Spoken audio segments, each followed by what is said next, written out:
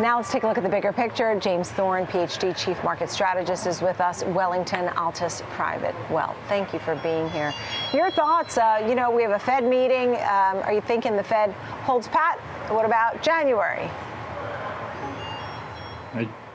Nicole, thanks for having me. I think they hold pat, but I would think investors should expect 150 basis points of cuts next year from the Fed. So you're expecting some cuts, and I will say that on Friday, that was a lot of the talk. You know, Saturday's paper read stocks and bonds rally as the markets think the Fed is done raising, and in fact, looking for cuts in the new year, and so much so that we're seeing the percentages for a cut moving higher to the tune of about 51% by March. So what do you think? Is inflation just done? I mean, because the mistake that they were talking about was the potential that they would stop and inflation would be back. You feel like inflation's pretty much done? Yeah, the inflation scare is over. 70% of core CPI, according to BLS, is shelter. I think the street recognizes the fact that shelter is lagged. If you take out shelter, it's inflation is below target. So, and I think we also recognize the fact that with fiscal policy or government spending contributing to 26 to 28% of GDP, which is above the historical average of 19%, we think that there's going to be fiscal drag next year. This is typically what happened after World War II. And, with credit creation and money supply growth also contracting just like after World War II, we think there's going to be a growth scare next year. And so we expect next year about 150 basis points cut. But Nicole, I would think, but in 25, I think you could see the Fed funds rate below 2.5%. And I don't think the street is positioned for that yet.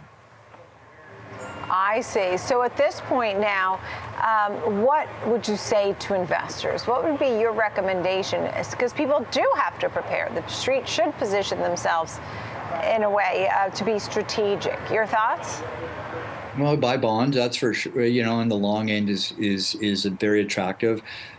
Just like you guys have been talking, we're going to go through an innovation phase larger than the 1990s with AI and with blockchain. We like Bitcoin. We think gold is interesting here. And so I think, moving forward, it's going to be the same moving forward next year. The real question that I don't know, or the unknown known, is the fact of what damage did the Fed do by over tightening. We still have the regional bank crisis that has not been solved, right? And the program to save the regional banks ends in the first week of March. So we really do need a decline in interest rates. And once we get there, what is the damage? Which we don't know. But I would suggest to you that we're going back to a low growth environment, secular stagnation, deflation. And we have historical precedent for that. And I think most economists, when you look at it, suggest that, excessive levels of debt, digitization, globalization, and demographics point to a period of slow growth and low interest rates. Right. At this point now, when you talk about trying to strategically do this, right, as we think maybe a soft landing scenario is the way that we're going, where do you see the volatility? We've even heard 3,500 to be revisited from J.P. Morgan tech, chartist. So your thoughts on a possible retesting of lows? No, I take the other side. If we're going to use technical analysis, we've got lots of cup and handle breakouts all over the place. I mean, look at the gold chart. I mean, we break through all-time highs. That projects to 3,000. Cup and handle on the S&P, cup and handle on the NASDAQ 100. So we think it's going to surprise. And although I'm very, shall we say, sanguine in terms of slowing growth and rate cuts, I think that, particularly there are going to be some areas in the risk assets that are going to do quite well. So I'm constructive on the S&P next year. I'm more constructive on the NASDAQ 100. And I think the trade that we're experiencing right now is your typical dash for trash as people try to, generate some performance for year end because they missed the trade. Yeah, and you also said that you prefer the NASDAQ to the S&P and the early innings of a tech wave of a generation. Explain that. Well, everybody loves NVIDIA, and the reason why is that the internet the internet backbone that we have and the computing backbone that we have that was based on CPUs, that needs to be ripped out completely, and we need to be going GPU focused. Software, AI.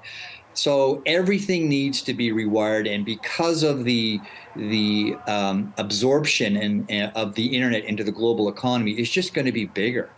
So we think blockchain is going to force the banks to innovate. We think all the server farms have to be GPU centric. If we're going to go and really use AI moving forward, if OpenAI really has solved for Q star, and we're going to go into this new age of innovation, then we need to rewire the whole global economy and build it out. So we're very constructive on innovation. We think that we have a innovation phase into the end of this decade. And with 50% less stocks than in the 1990s, we think that, you can play this riding the large cap multinational, Microsoft, NVIDIA, Apple. It's not going to play out exactly like the 90s, but I think innovation, productivity growth is here to stay. And to be clear, the United States leads. So this is a very constructive period of time for the American markets, as far as I'm concerned. Dr. James Thorne, Wellington Altus Private Wealth, thank you so much for being with us.